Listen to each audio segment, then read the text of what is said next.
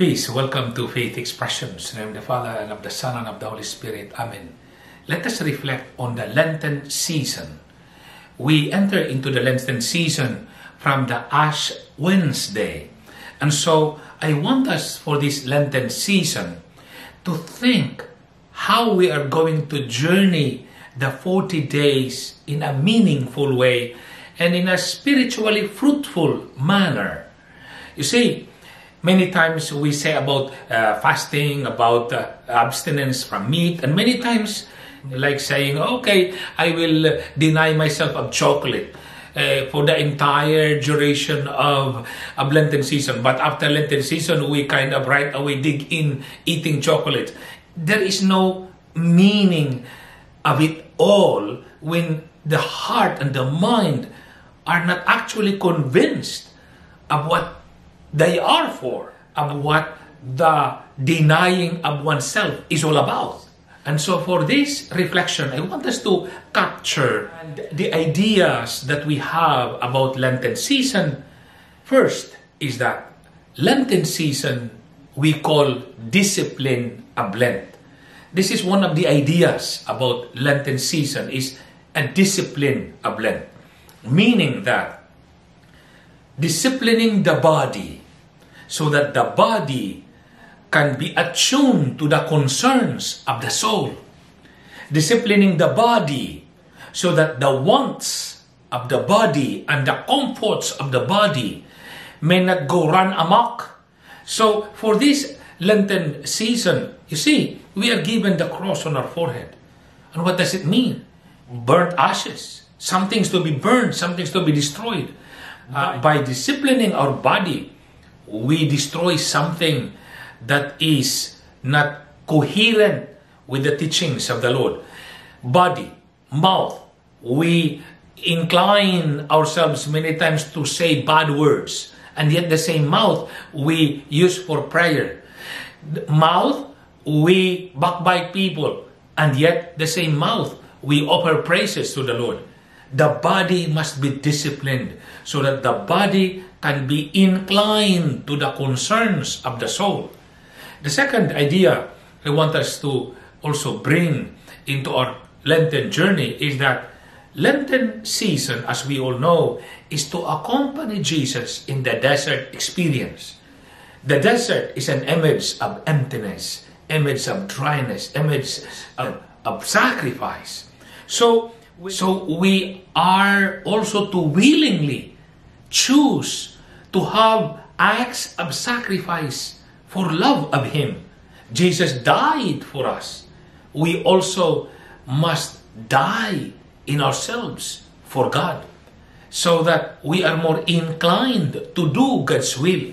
You see, in this Lenten season, we ask ourselves, what can we do in order to accompany Jesus in His desert experience?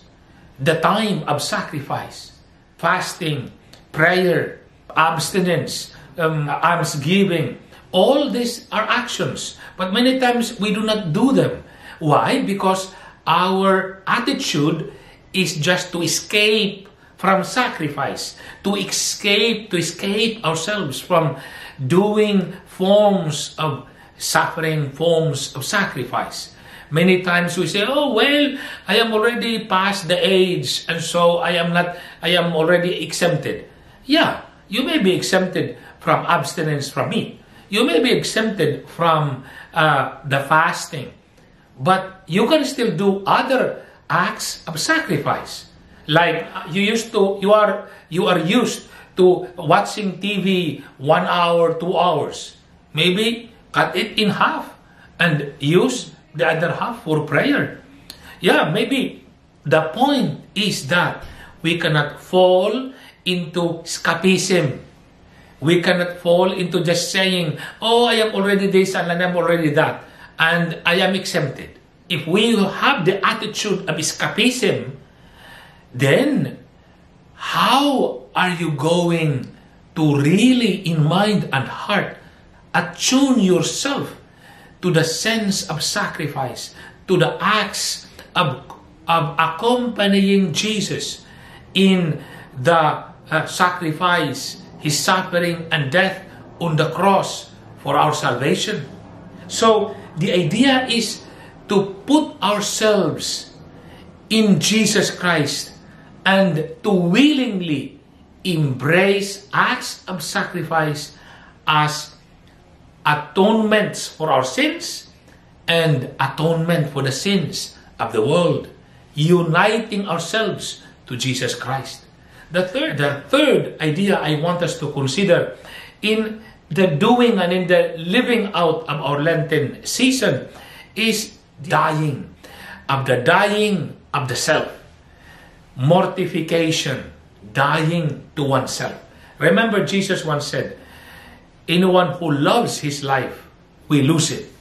You see, I want us not to lose our life, but in Christ, we need to learn to die to oneself, dying to our own caprices, dying to our tendencies to aggrandize oneself in arrogance and in pride, dying into our many forms of selfishness and to many forms of laziness, so that just as Jesus died for us, we also learn to die for Him.